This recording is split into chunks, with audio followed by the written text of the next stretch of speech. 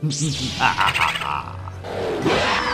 time to check out one of my favorite characters, Mickey Mouse. While Mickey tends to shy away from any horror nowadays, the old Mickey Mouse could do dark, really dark. While good old Mickey can warm our hearts, he also reserves the power to be surprisingly sadistic and creepy. So let's check out the top 6 creepiest Mickey Mouse cartoons. Basically, if Mickey's crew is in it, it's allowed on this list. Just a heads up that there's a little more dark themes in this list than usual, but of course, we'll still keep it good fun. And obviously, creepypastas aren't included. We'll save that for another day. Anyway, let's do this countdown. Number 6. Ghoul Friend, from the new Mickey Mouse series. Some of this imagery is surprisingly grisly for modern day Disney. I know they'd still like to show a little dark imagery nowadays, but jeebus! The story is your standard horror setting, except with Mickey in it. Mickey's car breaks down in the middle of nowhere at midnight. He looks out silently at the secluded, dark forest. The tension is slowly built as Mickey sees a shadow, but then realizes it was just a squirrel, only to have a black, horrifying image appear before him. And basically the rest of the episode is Mickey running for his life from this creepy ghoul that may have once been Goofy. I don't know, they never tell us. Even the music for this one is slightly unsettling.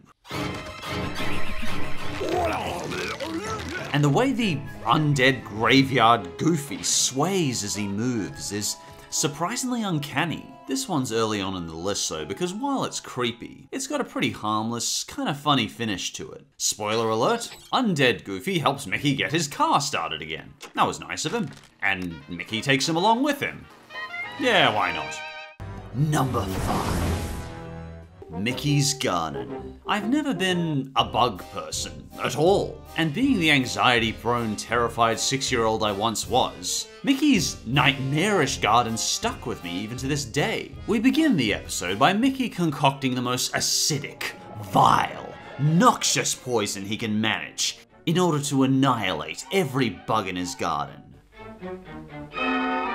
But then, Mickey accidentally gasses himself with these poison fumes, sending him into what I can only describe as a psychotropic breakdown where bugs grow to massive proportions, and Mickey is but a helpless pawn in their bizarre, disturbing world. So let's look at some of the imagery here. To start with, look away for a second if you're trypophobic.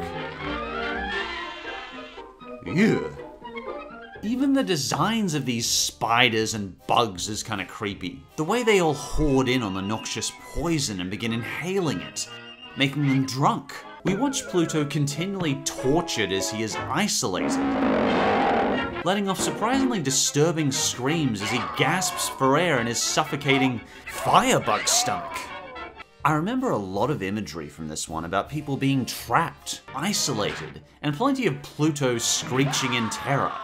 Mickey can just not get a break in this place. Everywhere he turns, he's faced with another vile bug monster threatening to consume him. And it ends with Mickey desperately trying to strangle a giant snake to survive. He wakes up eventually to discover it's a nightmare, but I still felt very unsettled by the whole thing. I am perhaps even more disturbed by bugs now because of this creepy Mickey cartoon I happened to see as a kid. Frankly, if I ever see any of these little monsters in my backyard, I'm giving them a solid 3 full cans of bug spray and stomping on them before I'm satisfied. Number 4. Runaway Brain. In this cartoon, Mickey makes the ultimate mistake. The Pandora's box of bot shops. He reads, the want ads. Ah! And one ad offers $1,000 for a mindless day's work. Little does Mickey know when they say mindless, it literally means his employer is going to strap him to a chair and remove his brain. Talk about your ironclad contract. Once Mickey enters a secluded laboratory, we get some surprisingly hellish imagery as we discover Mickey is going to have his brain forcefully donated to Pete's body. Ugh.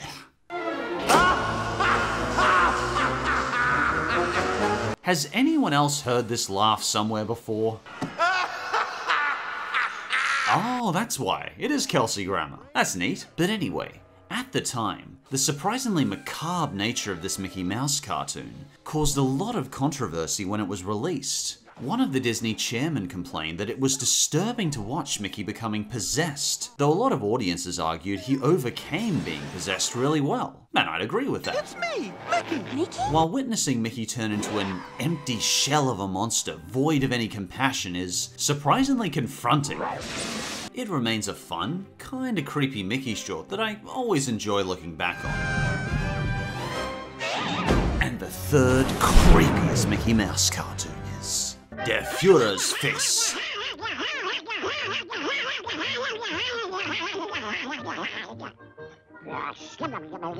I'm bending the rules a bit with this one because it's not directly Mickey Mouse, but Donald's part of Mickey's crew, so I decided to add it on the list. Watching Donald be kicked around a German concentration camp is pretty unsettling. Since it's a propaganda film, all of the imagery is subtly designed to be slightly darker, slightly more unappealing, to represent Germany in an ugly light.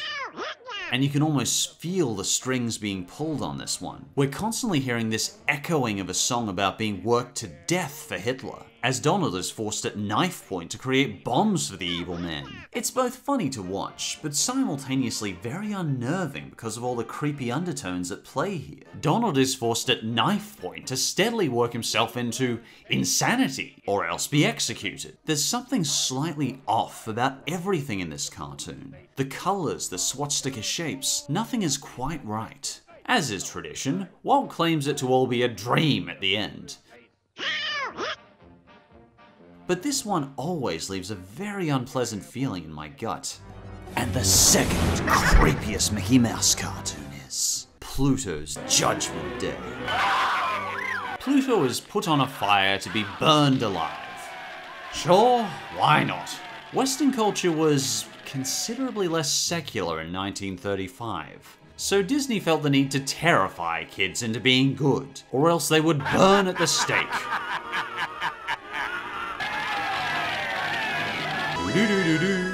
Chains slap down on him in an empty, black room as he's put before a jury of cats. Apparently, our lovable dog Pluto has mass murdered cats, chasing them under steamrollers or leaving them mentally crippled with post-traumatic stress disorder.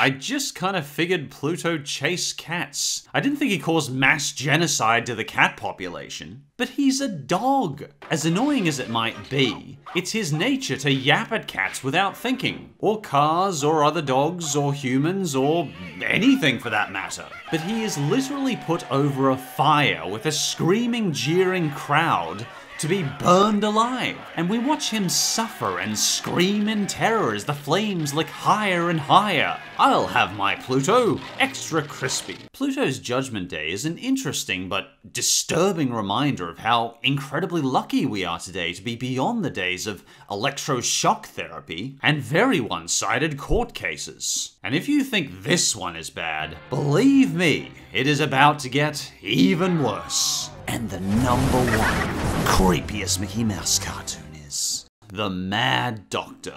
Back in the very first years of Disney, before even Snow White, Disney would do some dark stuff, and this one was the darkest of all. This does not feel like a Disney cartoon.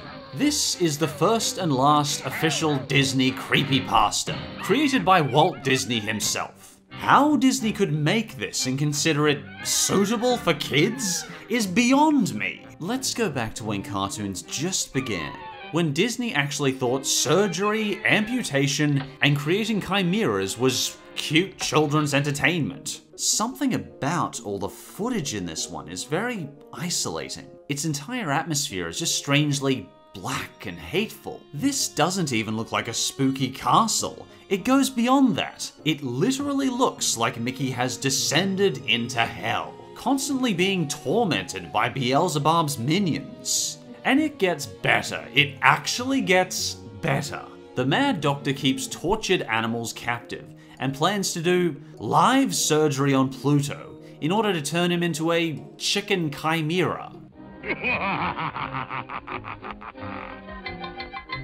Jeebus, Walt!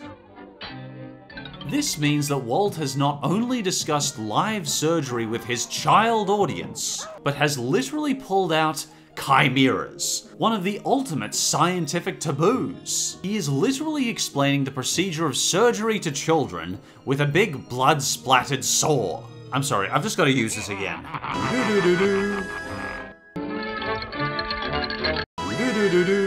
What was the wonderful world of Disney thinking? And all throughout it, we can continually hear Pluto's wailing in horror as Mickey desperately tries to save him from live surgery by a psychopathic doctor. If modern Disney gives Frozen a PG, how the crapsicles would this get a G? Great, and we finish off with Mickey being strapped to the surgery table for his own live surgery. And now we begin to see the doctor sawing him in two with a giant rusty chainsaw?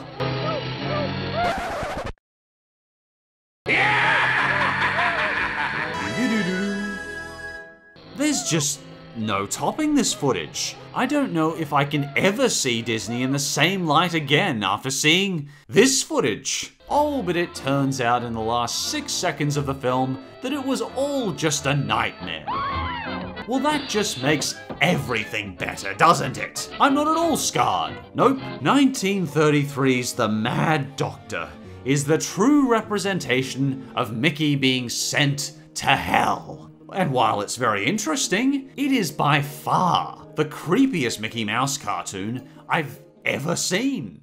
But honestly, these are still powerful pieces of animation that remain revolutionary vintages in Disney history. And most importantly, regardless of how cringy their teen sitcoms might get, I appreciate that all of Disney's shows look not at the nihilistic, empty side of life, but focus on brightening the perspective of all their viewers in a balanced and realistic way. And I hope Disney can keep showing both kids and adults the graceful, beautiful perspectives of who and what we are through their cartoons and movies.